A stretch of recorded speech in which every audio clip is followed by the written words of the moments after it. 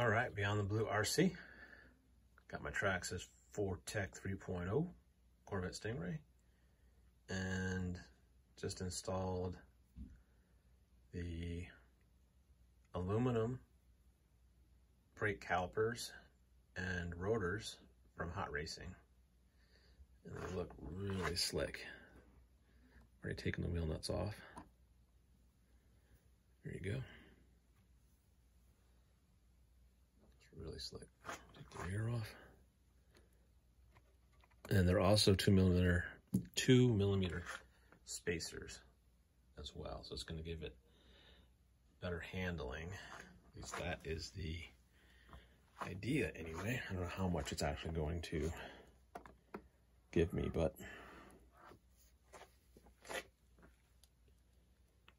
so that's the rear.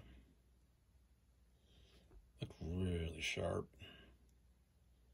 Really sharp.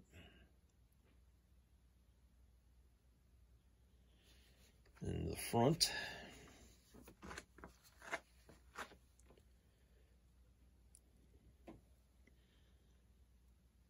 obviously the front rotors are a little bit wider diameter than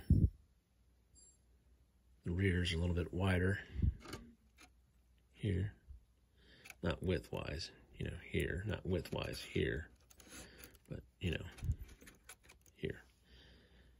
So I ordered some GPM aluminum rotors, and they were the same size all the way around. I just didn't like the way it looked. So these are sticking with the stock sizing, which I like a lot better. I think it just looks better, and it fits the side, and it fits the rotors, the calipers better too. Because I had the GPM ones up front with these bigger calipers. Because the stock ones are, you know, the plastic ones are bigger like these two, and it just didn't look right. A lot of space, so I had to go with these.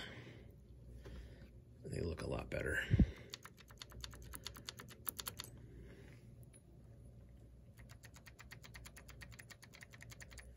Yep, very happy with the way they look. And I'm hoping they give me some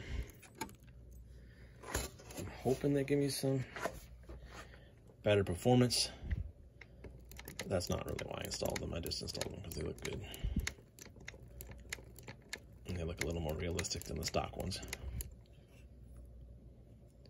That's kind of what I was going for, at any rate. So yeah, looks pretty good. Looks real good. Put these wheels back on if I can. Get them on. A little tricky with the body on it, but not that tricky. There we go. Yeah. Looks pretty slick.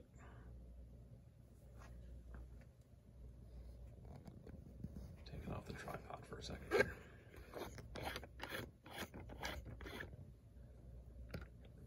So you can kind of see what it looks like inside the wheel.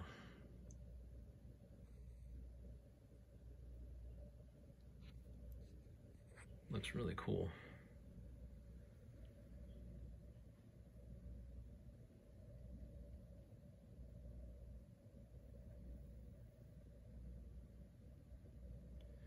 This is going to be a short video. There's nothing too difficult about this. Now, I will say this. I bought them on Amazon, and they didn't come packaged in the most ideal of packaging.